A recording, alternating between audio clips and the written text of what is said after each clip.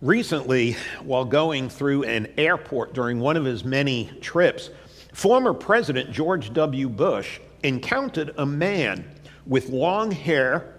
He was wearing a white robe, he had sandals on, and he was holding a staff.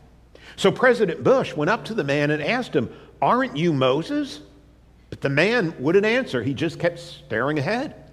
Again, the president said, "Moses." The man just kept staring ahead, never answering the president. Well, soon a Secret Service agent came along and President Bush grabbed him and said, "Doesn't that man look like Moses to you?" Well, the Secret Service agent, of course, is going to agree with the president. "Well," said the president, "every time I say his name, he just keeps staring ahead and refuses to speak. Watch." And again, President Bush yelled, "Moses!" And again, the men just kept staring forward. Well, the Secret Service agent went up to the man in the white robe and he whispered, he said, "You look just like Moses. Are you Moses?" And the man leaned over and whispered, "Yes, I am Moses. But the last time I talked to a bush, I spent 40 years wandering in the desert."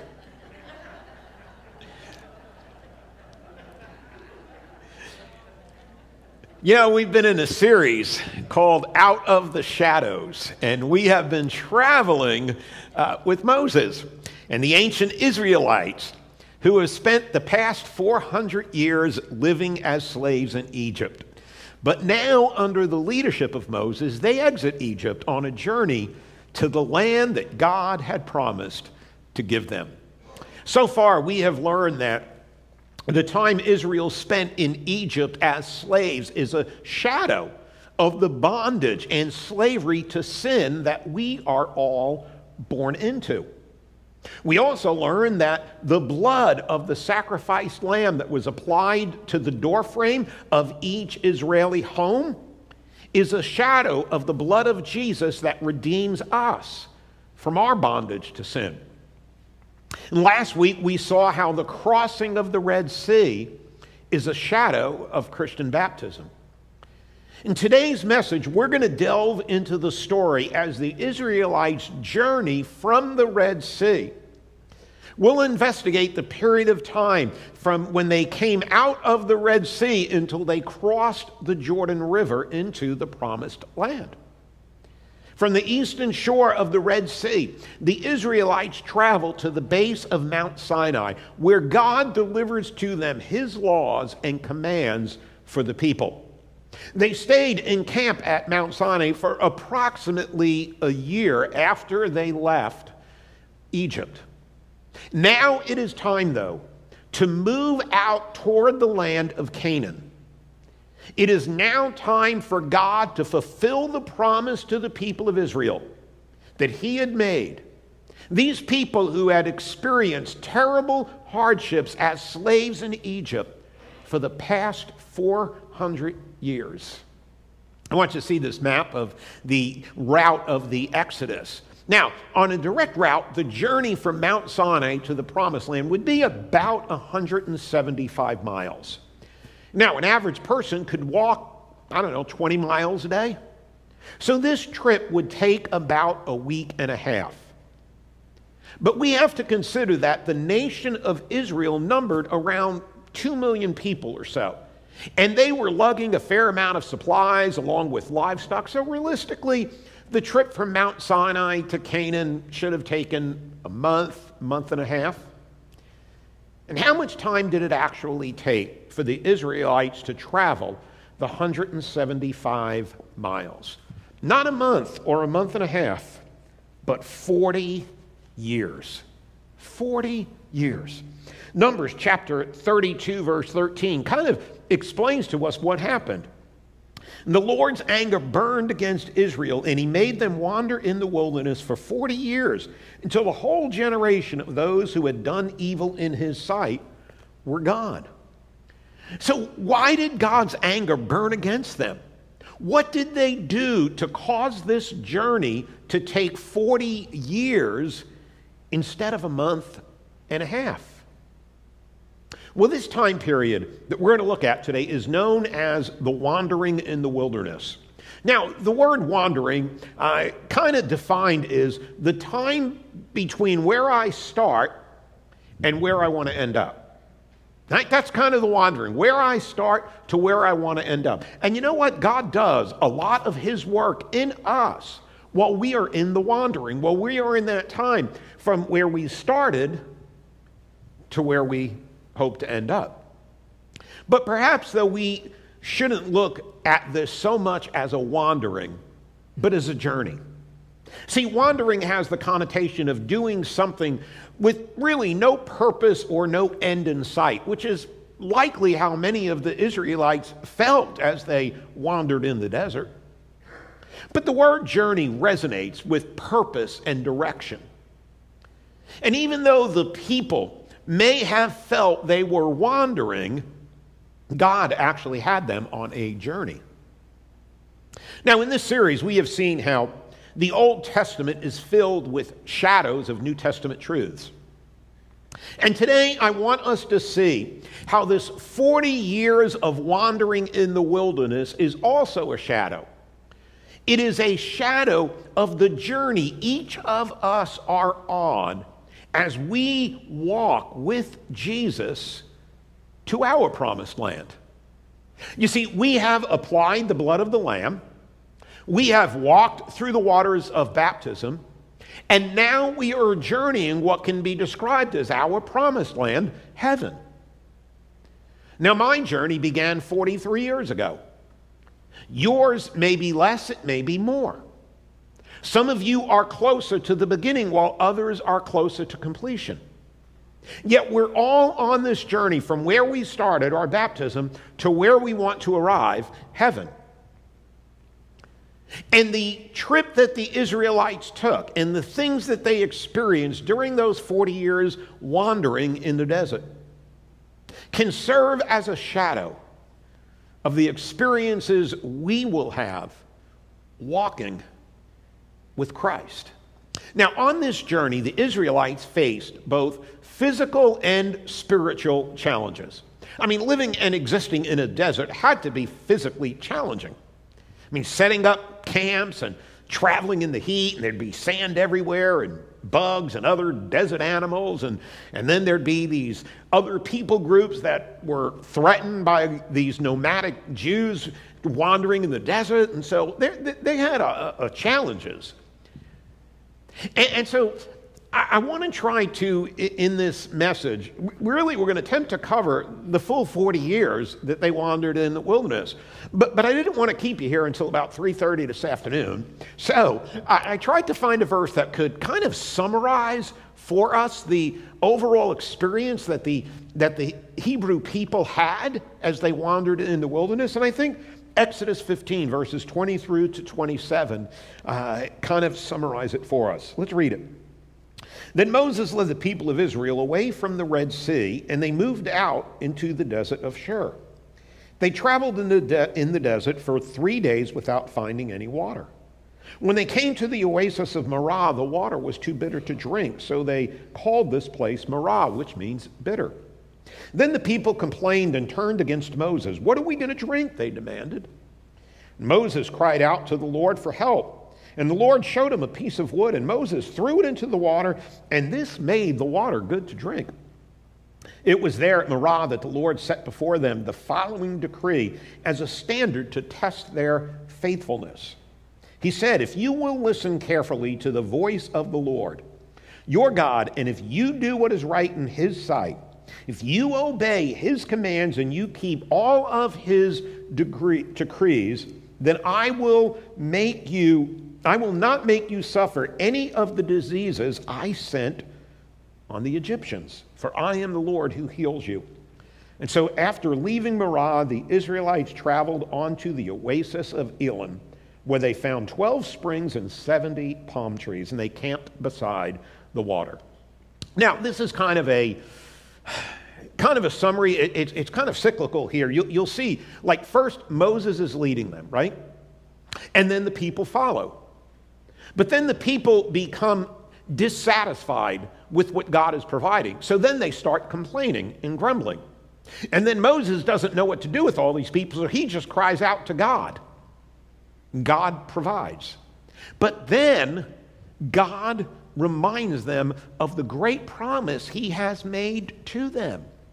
that if they would follow his decrees and they would keep his commands, they would not suffer any of the diseases that God sent to the Egyptians.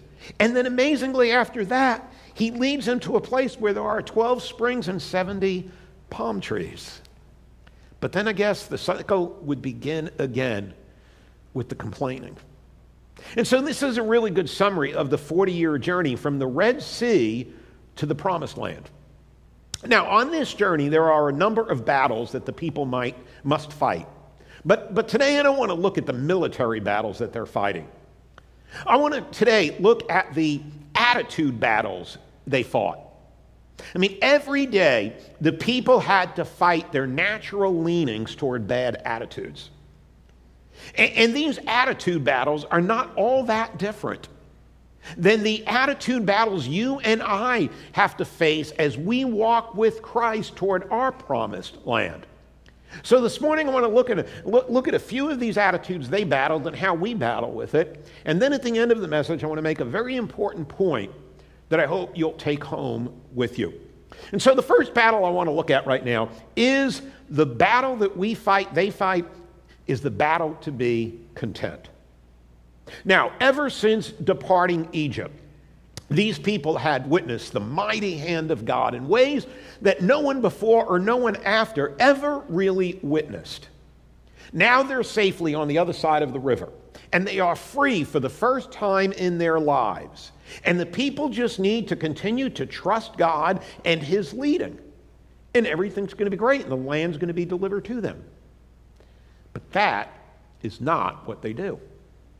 You see, throughout the chapters in Exodus that cover this time in the desert, we read often verses like this one. Now the people complained about their hardships.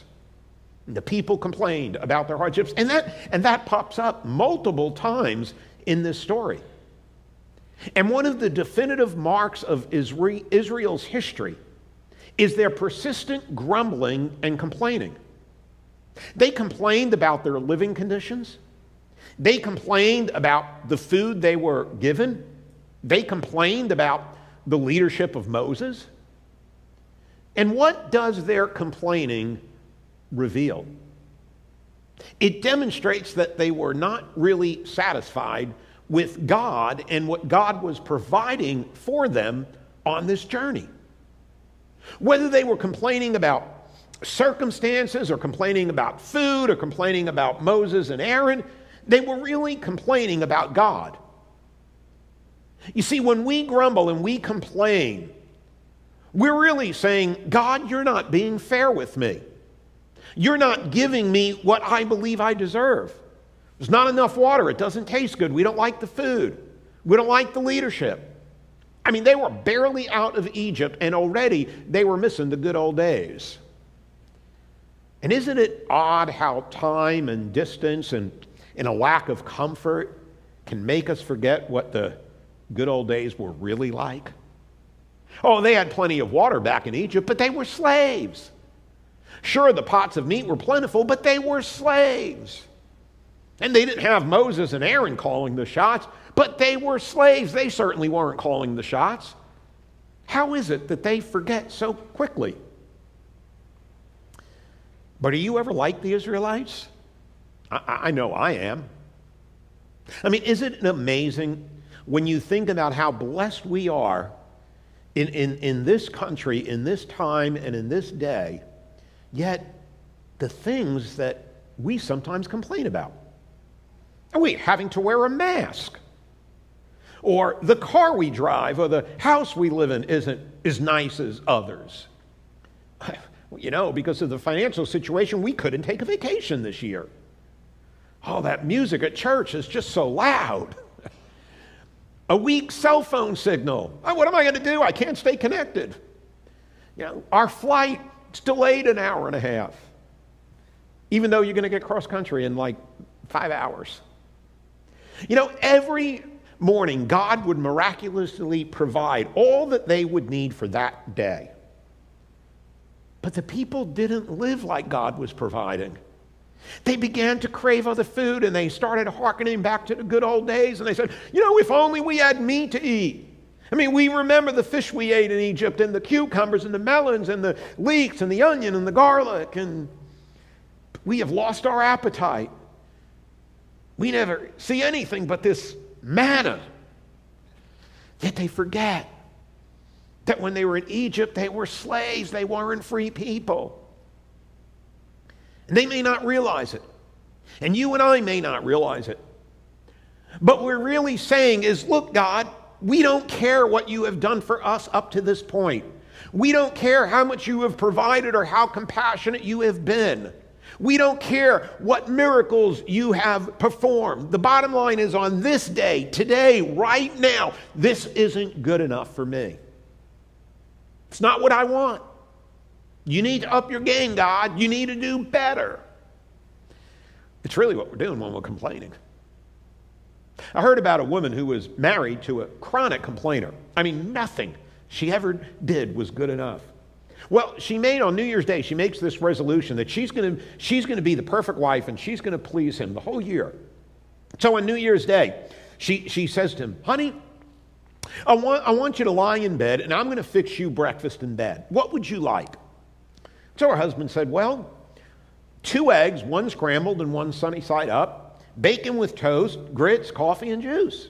She said, coming right up, you just stay right in bed. So she goes down and she fixes the perfect breakfast. I mean, the eggs were fluffy, the 1 egg that was sunny side up was perfect, and the bacon was crisp, and the grits and toast were smothered in butter, and she put it all on a tray, and she brought it to her husband there in bed. He looked at it and he snarled, wouldn't you know it? You scrambled the wrong egg. You know, there is always going to be something you can find that you can complain about, because nothing will ever be 100% right. And when we look at the story of the Exodus, we see their ingratitude, but we often don't see how we project the same type of attitude. That when we complain and we grumble, we're criticizing God and we're telling God, God, we don't like this life you've given us. We don't like this place we are in life. We don't like what's been served to us in this moment. In a way, we're really saying to God, God, I'm just too good for this. You must be mistaken. This must be for someone else, because I'm better than what you've given. This isn't good enough, at least not for me. And every day we need to fight and we need to win the battle to be content. A second battle that the people in the desert fought, I think we fight as well, is the battle to stay focused. The battle to stay focused. Now, when God calls Moses to meet him at the top of Mount Sinai, he was gone for 40 days. But without the visible leadership of Moses, the people begin to lose their focus on God. And so I find it interesting that as much as they rebelled against Moses' leadership, as much as they complained about Moses' leadership, they missed him when he was gone. And the people basically became impatient with how long Moses was gone. You see, think about it this way. Moses was sort of their God connection.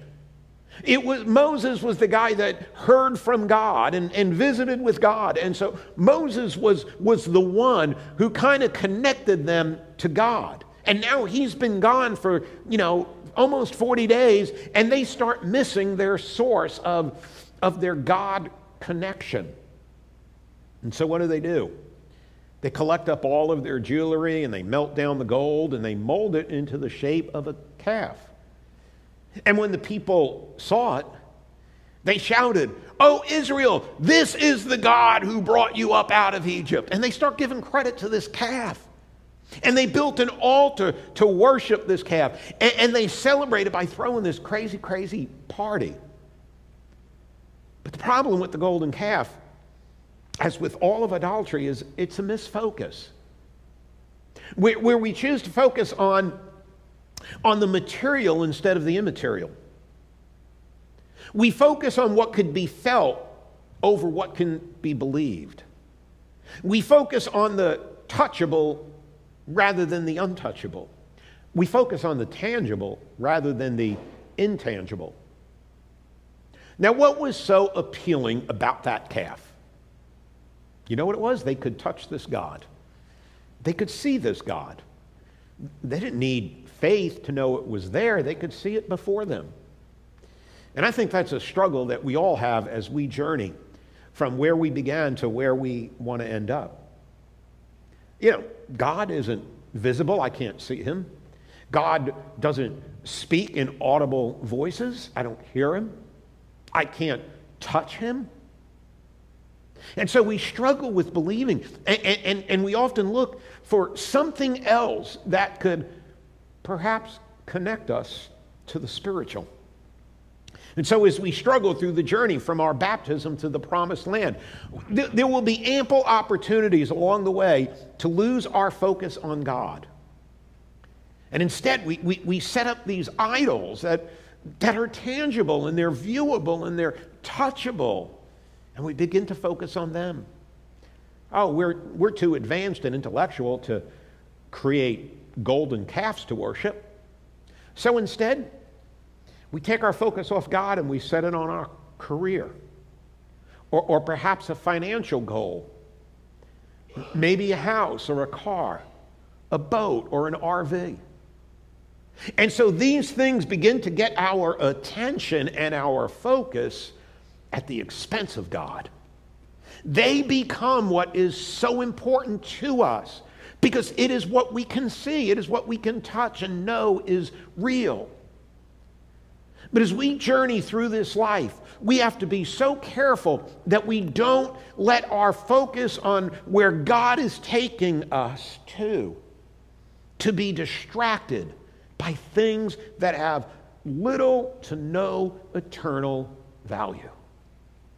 The Apostle Paul wrote this in Galatians chapter 5 when he says, "So Christ has truly set us free. Now make sure you stay free and don't get tied up again in slavery."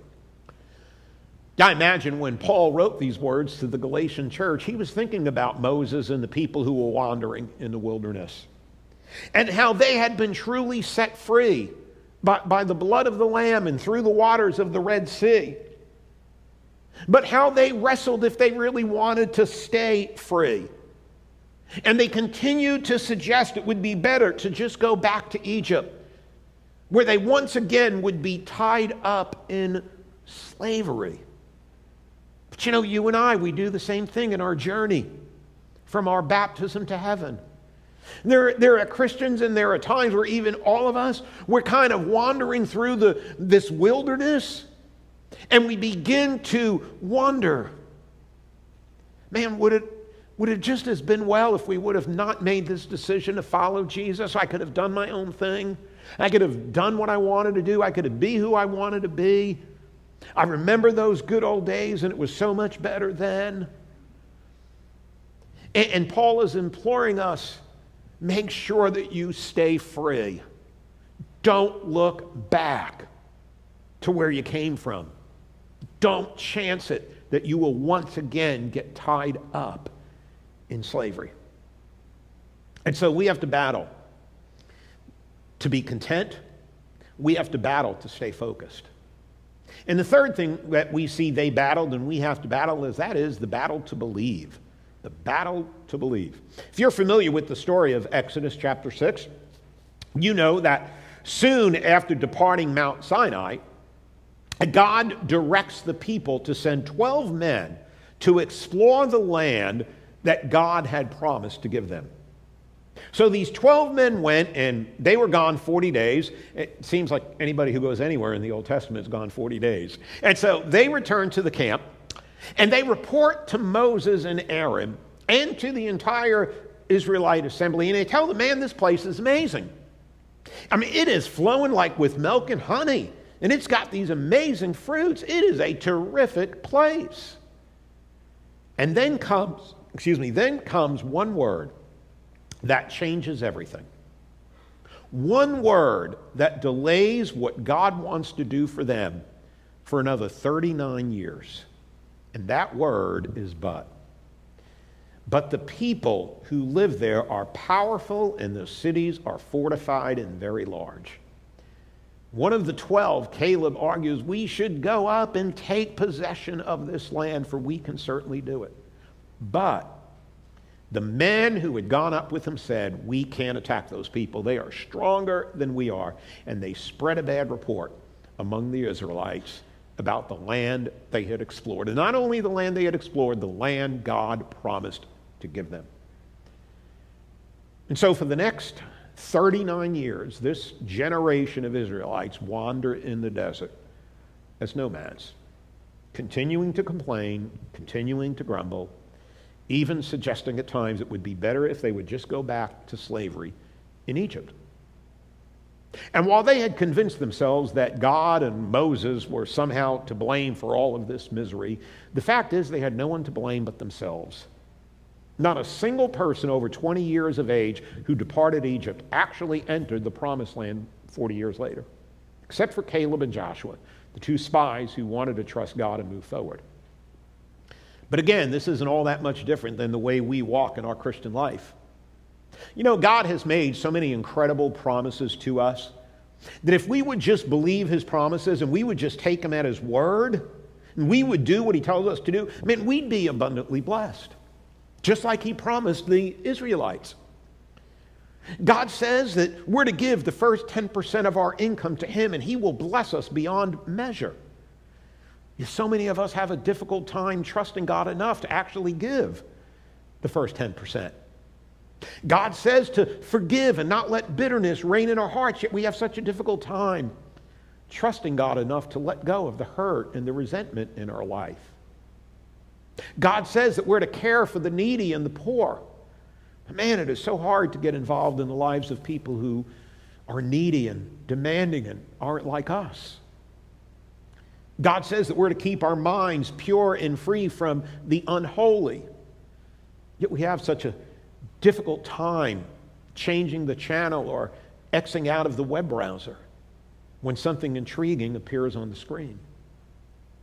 See, God made a promise to these people that he would bless them by delivering this wonderful piece of real estate to them if they would move forward in faith and obedience and trust that he will fight their battles and he will cripple their enemies.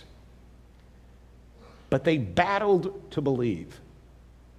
And ultimately, they didn't believe. They didn't trust God.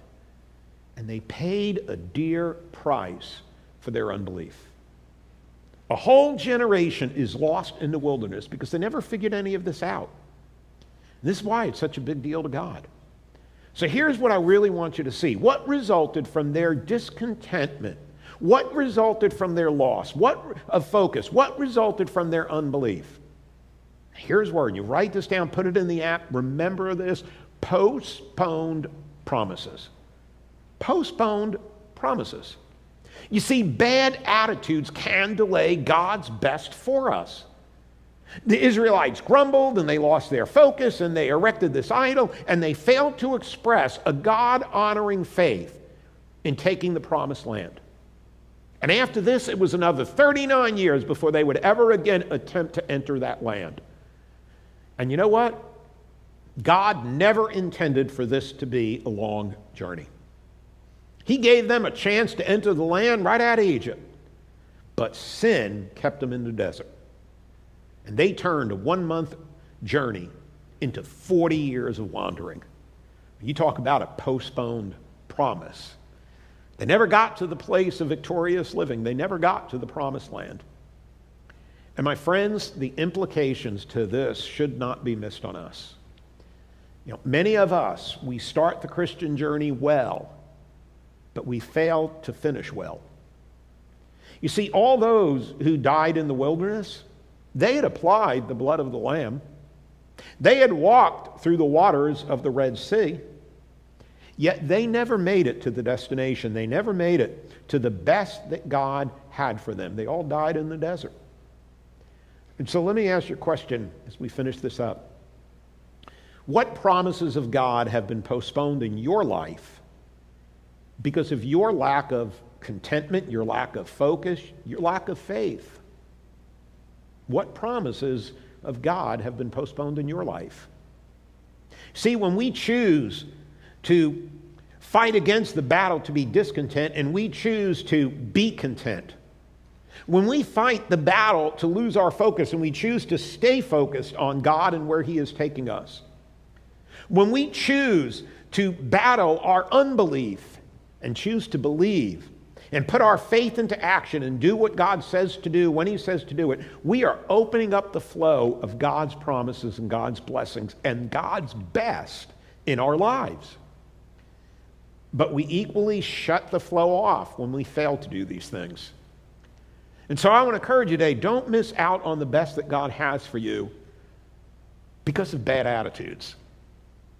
Just because you have applied the blood of the Lamb and just because you've walked through the waters of baptism doesn't mean you're enjoying God's best for your life. But that could change if you choose to change your attitudes. You know, on the Great Seal of Australia, you will see an emu and a kangaroo. Now, why those animals? Well, neither an emu or a kangaroo can walk backwards. They can only move forward, which is the message that Australian leaders wanted to communicate when they designed the Great Seal of Australia with an emu and a kangaroo. Australia would be a country that only moved forward, never backwards. You see, the only direction that emus and kangaroos go is forward. It's the only direction they know. And you know what? That is God's plan for you, and that is God's plan for me in our lives. That we would move forward toward the promised land, satisfied with God and what He provides, focused on Him and what lies ahead for us, and trusting and believing in Him to do what He says to do. And we do those things, we'll receive the blessings of God. We fail to do those things, we'll experience postponed, delayed, and perhaps undelivered promises of God. Let's pray together. Father, we thank You for the challenge of today's word. God, to overcome the human tendencies to be discontent and to lose our focus and to not trust what we can't see. But I just pray, God, for today that you will help us in this battle that each of us face, and that we will look to overcome. We will look to overcome our tendencies to be discontent, to lose our focus, to not believe, so that we will experience, Father, Your best for our life. God, we love You, and we thank You for bringing us together, and we pray these things in the name of Jesus. Amen.